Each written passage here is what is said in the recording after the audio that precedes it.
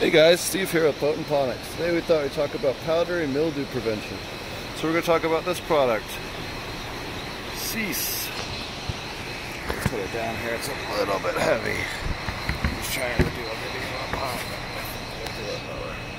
Okay, so Bacillus subtilis.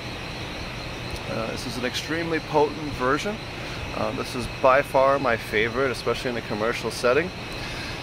You can get this 2.5 gallons at a time. This is, hands down, in my opinion, the best aquaponic powdery mildew spray and prevention that is out there. It does a really good job of keeping the PM off of our plants, and we apply it twice a week just as prevention because it's a little bit more humid here in Oklahoma.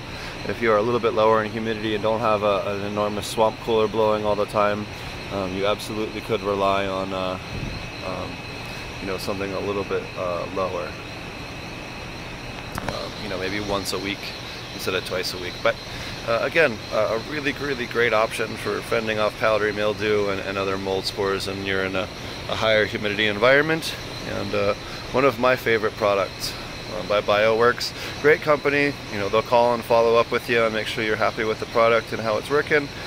Can't speak highly of them enough. I don't think I've ever had a pest management company call me like that, so big shout out to them, and really appreciate what they're doing, and a great product.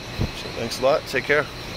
If you hit that like and subscribe, if you enjoy this content, we'll bring back with more aquaponic pest management content. Cheers.